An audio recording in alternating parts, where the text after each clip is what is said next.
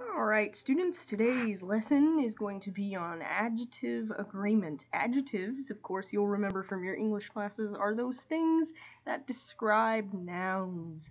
So, the thing you have to know about Spanish is that the adjective has to match the noun, and I will explain to you more about what I mean in just a second. Okay, so you'll remember that all Spanish nouns are either masculine or feminine. This is called gender. That thing applies to everything, not just people, who are obviously masculine or feminine, but also objects, as you'll recall. You can tell whether a word is masculine or feminine by whether or not it has el or la in front of it. If the word typically has el in front of it, then that word is masculine. If the word typically has la in front of it, then that word is feminine. For example, we know that the word libro is masculine because it has el libro. The word silla has to be feminine because typically it is la silla, which definitely makes it feminine. Okay, so as I stated before, adjectives that describe a noun must match the noun's gender. So if the word is masculine that you're describing, then the adjective must also be masculine. If the word you're describing is feminine, then the adjective describing it must also be feminine. Okay, so most of the adjectives you'll study end in either an O or an A. In your book and in some lists, you'll see that denoted as O/A at the end of a word. For example, ordenado is the masculine version because it ends in an O, and ordenada is the feminine version because it ends in an A. So, as I just said, if you are describing a word that is masculine, you must use the adjective form that ends in an O. If the word you're describing is feminine, you must use the adjective form that ends in an A. Here are some examples with people. People being pretty obvious. Okay, we'll start with Carlos, who is clearly a guy. Carlos es muy ordenado. It says Carlos is very organized. Because Carlos is a guy, you have to use the form of the adjective that ends in an O. It would not be correct to say Carlos es muy ordenada, because that would be for a girl. Okay, the next example, María es muy ordenada. Would not be correct to say María es muy ordenado because she's a girl. Right? Because Maria is feminine, you have to use the form of the verb that ends in an A. This applies to every... I'm sorry, I said verb a minute ago, I meant to say adjective. This applies to every adjective that typically ends in an O or an A. Some example sentences. El profesor es muy artístico. El profesor is, the man professor. So if he's artistic, it has to be artístico with an O. La profesora es muy artística. If it's a female professor who is artistic, then it has to be artística with an A.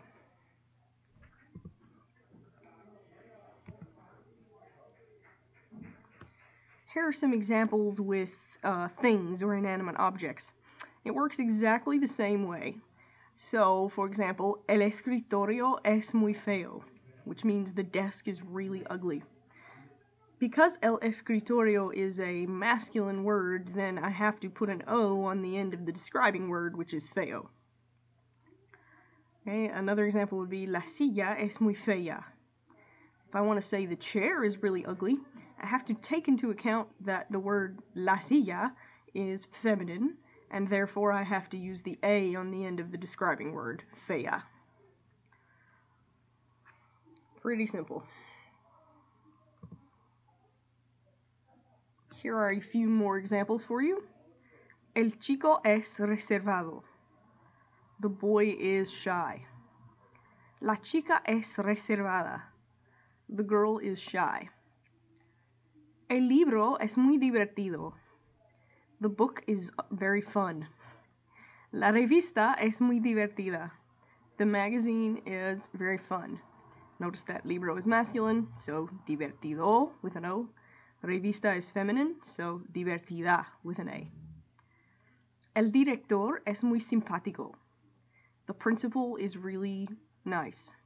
Male principal. La directora es muy simpática. The female principal is very nice. Okay, so male O, female A.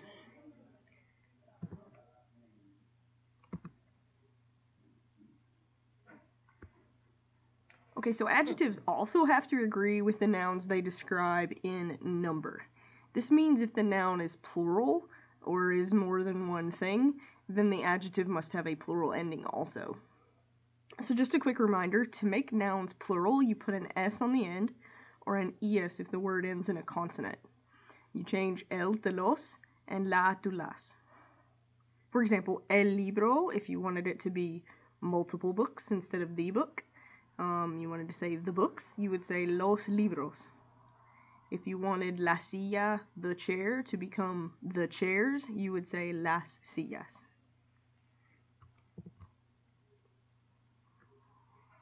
So when it comes to making adjectives plural, we'll use the following example. Let's say that you're describing more than one book. You want to say that they are ugly. Okay, so you would say, los libros son feos.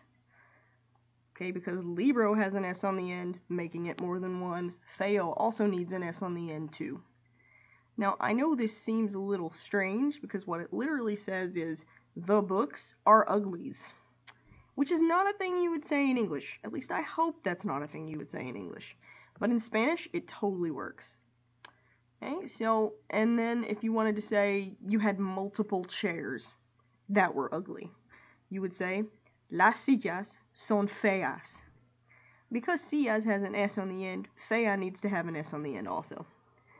Notice that I still had to pay attention to whether or not the word was masculine or feminine, hence needing an O for libro and an A for silla, but then I had to add the S to also make them plural.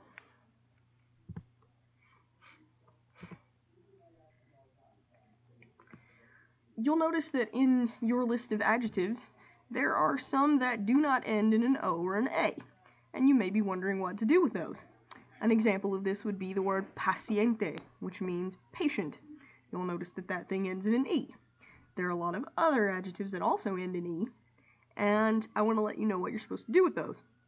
So for those, you don't have to worry about whether the word you're describing is masculine or feminine. You're not going to change the E to an O or an A. You just leave it an E.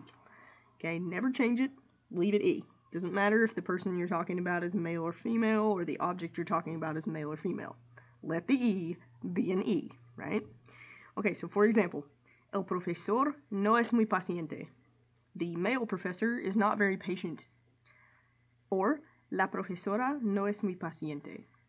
The female professor is not very patient. It doesn't matter that he's a guy and she's a lady. It doesn't matter, it's still paciente, right? And the rules for making it plural also would apply. If I said los profesores instead of el profesor, then it would go, los profesores no son muy pacientes. And you would just put an S on it, like you would do for anything else. Or las profesoras no son muy pacientes. Put an S on it. So the rules for plural still apply. Okay, and then there are the weird ones. There are a few that will come up, like deportista, that look as though they are feminine because they end with an A, right? For example, marxista, comunista, sexista, racista. Unfortunately, most of those are really not very nice words. But there are a lot of ISTA adjectives that describe people. So they look feminine because they end in an A, but actually those words that end in ISTA can apply to men or women. Male things or female things, right? They don't have to be just for females. So for example, I might say, Carlos es muy deportista. Carlos is very athletic. I might also say, Maria es muy deportista. Maria is very athletic. It doesn't matter that Carlos is a guy, I just leave it deportista. Doesn't matter that Maria is a girl, I just leave that thing deportista and go on. You don't have to change those in any way, unless you're saying something plural. Like if I said Carlos y Andrés son muy deportistas, I would have to put an S on the end because I was making it plural. So, don't change for gender, but do remember that the rules for plural still apply here. And that concludes our discussion of adjective agreement. Feel free to watch this again if you missed something, and I hope that you took notes. Thank you. Have a nice day.